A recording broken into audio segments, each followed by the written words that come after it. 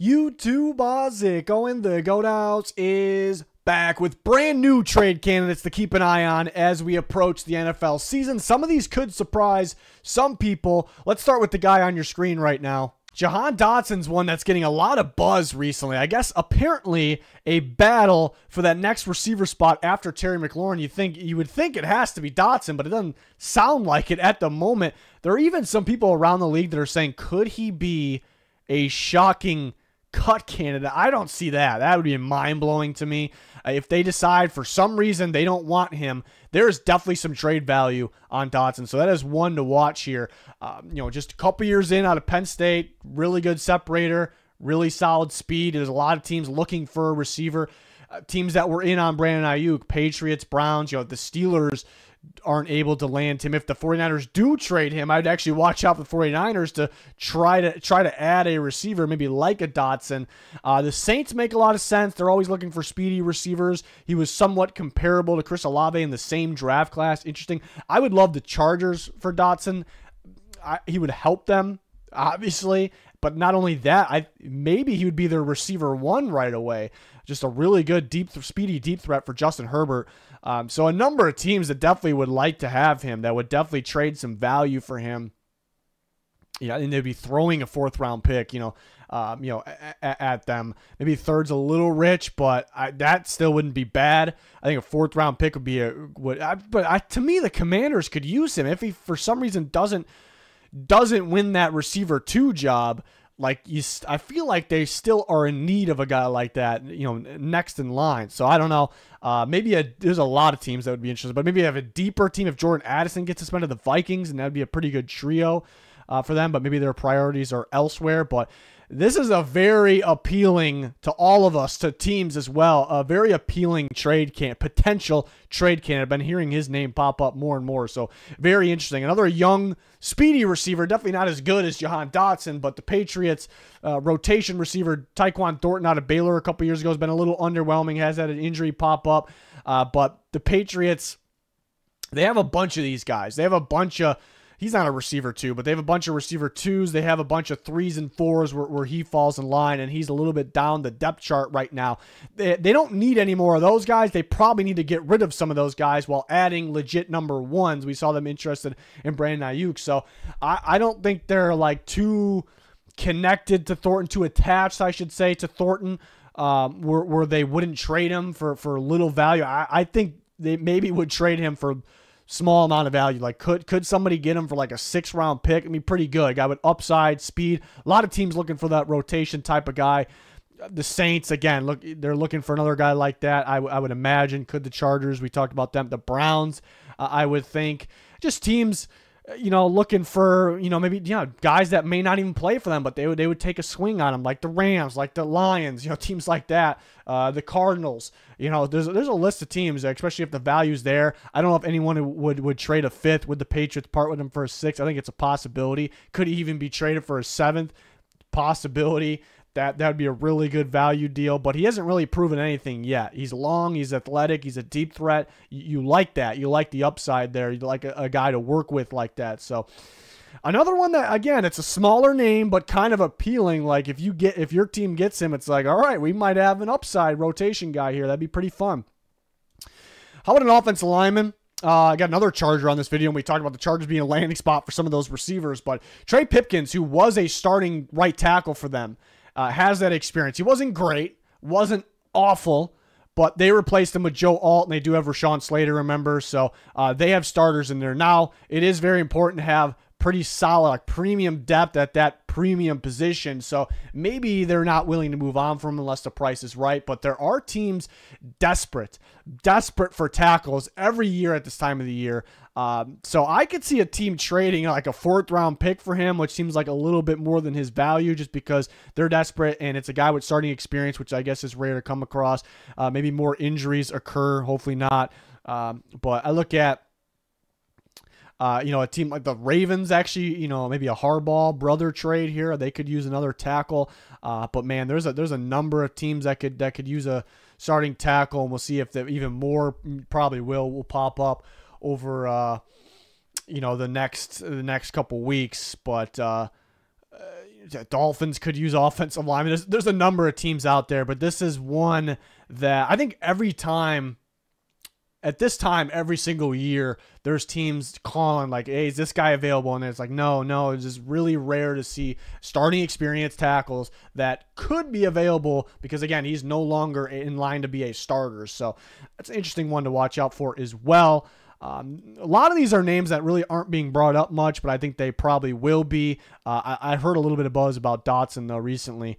Sticking with the Chargers, Joey Bosa. This would surprise a lot of people. A few months ago, it wouldn't have surprised a lot of people because the Chargers were trying to shop him. They were trying to clear cap. They end up trading Keenan Allen. They cut Mike Williams, so that was the solution, and they kept Bosa, and they kept Mack. So why this is a little bit of a surprise now is because people think, well, it's done with. They made decisions on who they're keeping, who they're not. So they're going to keep Bosa. And again, it's on a surprise candidates video for a reason, but I'd say not so fast with him. Like, definitely wouldn't say 0% chance he gets traded. It's definitely a possibility. They still have Khalil Mack. They have Tuipulotu, who they like a lot. He played very well last year. So they could afford to move on from Bosa, and there are teams out there that can definitely use him. If he was to be dealt, I'm looking at a team like the Chicago Bears. They are looking for not just a pass rusher, a pretty good pass rusher, because it's a pretty good football team now. The roster's really coming together. That's really what they need, opposite of Montez Sweat. They were really involved in Matthew Judon, which question was, does he fit Eberflus's scheme? I guess they're tweaking a little bit where he's willing to have some stand-up rushers, but Bosa, I think, would actually fit even more. But they were next in line after the Falcons for trading for Judon. They were really involved there. But the Falcons, trade a pretty good pick in the third-round pick there. So if Bosa becomes available, I think a team like the Bears, could a rival like the Lions be involved? I know the Cardinals looking for pass rushers. Is that one a great fit? I guess you could debate that. There's other teams looking for pass rushers, but a guy like this, I would really watch out for a team like Chicago. What do you trade, though? Because it's such a big-time player where the Chargers maybe need a pretty good pick, like a second round, maybe a third. Maybe they wouldn't even accept the third. But teams that are trading for him probably don't want to trade that high of a pick because what do we do with the contract now and in the future, and mainly the durability concerns. Really good when he's on the field. Maybe a little underwhelming, though, even though still really good. But just something's always popping up with him, so hasn't quite lived up to the hype, even though he's shown flashes of it. But an interesting one, again, because people kind of got quiet on it because they made their decisions but they didn't need to make all those decisions at that time at the cap clearing time of around free agency. So maybe they want to roll with Mack and Tuipulotu, so they move on from Bosa. We will see. Another pass rusher. Haven't heard anything on this. I just thought of it, a young pass rusher that's very solid, but also has durability concerns. Azeez Ojulari from the Giants. And why I bring him up is, it is a new defensive staff in there for New York. So they're not really fully tied to him.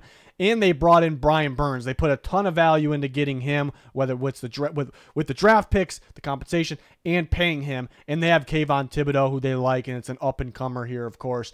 So that's their duo, and it's very important to have a rotation. It's very important to have other good players at a premium position, so they very well could keep Ojulari. But he's a guy that has starter potential, starter talent if he stays healthy, and he's on the bench. So could a team? I think it'd have to be the right price for the Giants. They would probably rather keep him as a high-end rotational guy. Maybe that's his role. That's like that perfect role for him.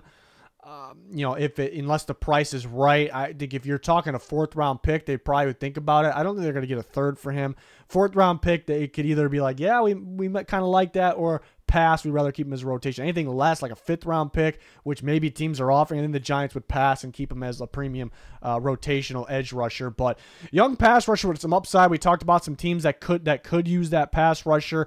We mentioned the Bears are really looking at it. The Titans should be looking because Arden Key is suspended. I think it's a good fit. Who I really like for Ojulari is the Cardinals, who have his brother, B.J. Ojulari, and I was really looking forward to watching him this year. He has more upside than his brother, a second-year player from LSU, but injured, out for the year. Just very unfortunate. But they could bring the brother in here, and they badly can use a pass rusher. They were sniffing around on Matthew Judon as well. This one would make a little more sense because looking for young guys, but that would be fun. I like that one a lot. I feel like a really good fit. So could the Cardinals, what do they trade? Will they be willing to trade a 4? It's maybe not. They would be willing to trade a 5 probably. The Giants probably wouldn't accept that. If they did, there's some sort of a chance there. So I guess that's what's stopping that one is like, would the Giants rather just keep him or would they trade him? It'd probably take the right price there. But man, if he stayed healthy, he'd probably be known as a lot better than what he is right now because he has that talent. Another pass rusher similar to Joey Bosa, not really in terms of play style, but he was talked about as a legit, Josh Sweat, that is from the Eagles, was talked about as a legit trade candidate months ago.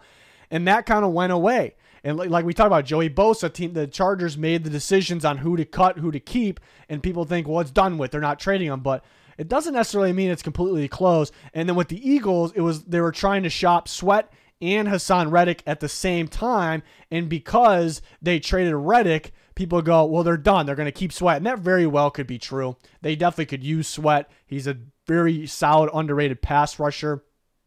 A little underwhelming last year. But they were trying to shop Reddick and Sweat at the same time, and they couldn't reach a deal. And it kind of felt like because they had young pass rushers in there, they signed Bryce Huff. Remember they have Nolan Smith. Jalix Hunt's a guy they drafted. They really liked the depth that they got, guys that actually could become starters. But to fit their new defense, Vic Fangio's defense, a little bit more, they kind of viewed Reddick and Sweat as more of that Gannon defensive fit where different type of pass rushers like Huff and Nolan Smith and Jalix Hunt, like these are speedy, more athletic pass rushers that can stand up and rush. Not that Sweat really can't do it, but he's more of a physical guy. So I think it's still a possibility just because they traded Reddick. I mean, they could want to keep Sweat, but just because they trade him doesn't mean they do not want to trade Sweat. And they didn't get really the right offer on a Sweat trade, even though there was talks. It felt like before Reddick was traded, it felt like there was more talks around Sweat, but they just weren't really getting the right offer. But now as time passes, training camp, preseason goes through, teams realize, hey, we need a pass rusher more than we thought. And Sweat had some durability concerns at Florida State and right when he came in the league. So maybe teams were kind of waiting to see if he made it through training camp, but teams realize they have more of that need, or teams lose a guy because of injury. We just talked about B.J. Ojulari and why the Cardinals could use one, and they were sniffing around on Matthew Judon. Sweat actually played under their head coach and their defensive coach, Jonathan Gannon. So that, again, could be a team. The Bears, again, pop up with the guy like Josh Sweat. I think a really good fit, Eberflus's defense. So between Bosa and Sweat, maybe those teams did make their decisions and moved on from other guys and they're ready to keep those guys, or maybe one or both are still willing for the right price. That's the tricky part as well. Maybe it would take a third or a fourth round pick. I don't think a team would trade a third, fourth, and then would the Eagles accept a fourth? That is the big question. Then one more. This one's been popping up a little bit. Kenny Pickett, the Eagles' new backup quarterback who they traded for. So it was a weird deal though with the swaps, but it would kind of need to match up where they do not lose value. They don't want to trade. They don't want to make it a loss before the year even started, before the offseason ended, and how that trade ended up working out. But Tanner McKee looked pretty good, and they played him a lot in that last preseason game. So do they absolutely need Pickett? Maybe not, but I guess with Hurts' play style, could they value makes sense. I value a experienced backup, and maybe McKee they feel is not ready yet. So they may just rather keep Pickett and just have a pretty solid backup with starting experience. But his name's popped up a little bit, again, because teams are every day, another team, not every single day, but almost it feels like that, another team needs a quarterback. And, and we'll see when it comes down to the season, a team just trades for Pickett, a team that needs a backup that could be a starter or maybe needs a starter more than the Eagles do. And the Vikings are being brought up because McCarthy's out for the season. Darnold's going to be their guy. So you could say Darnold's going to be their guy. He was probably going to be their guy anyways. They do have Nick Mullins. I don't think Jaren Hall is going to be the guy to be the second string. But Nick Mullins, when he played last year, he kind of let them. He threw for a lot of yards, but kind of let them down. The Vikings, that is. But they don't want to have that same situation as last year, where it's like they're going from. Well, obviously Kirk gets hurt, but they're going. Dobbs, Mullins, and they're switching Hall. They're switching guys like crazy, and they don't want to have that again. So they don't want to be Darnold to Mullins. They don't want to have that probably. So they could look around. We talked about in a recent video that Tyler Huntley was one to watch. I don't see the fit with Minnesota, but Taylor Heineke maybe one to watch. Could Davis Mills be? I think the Texans would rather just keep him, so I thought about him in this video. But I could see if the Eagles can flip it for a nice profit, based on that recent, this offseason trade with Pickett. But another team like the Chargers looking for a decent backup. Could the Ravens look for a decent backup since they don't have Huntley? I talked about could they trade, for him again. The Vikings are a team that kind of stands out, but we'll see. The Eagles very well could be interested, just wanting to keep him, I should say, as a high-end backup. But so we have a recent video just like this with over 20 players and a couple of guys. I mean, Matthew Judon already got traded off that video. So check that one out. I wanted to add some more based on recent things I'm hearing or just recent thoughts that I'm hearing. And these are more kind of the surprise candidates. So let me know your guys' thoughts in the comments. If you want to add, let me know players that should be added to this list. If I make another scenarios video, which guys I should talk about. But check out that recent video with all the trade candidates. We have a recent trade scenarios video as well. You can check that out. Ton of content on the channel. Our in-season content is the best in the planet. I cannot wait for what we have planned, and it's right around the corner. Thanks everyone for watching. That'll do it. Goodbye.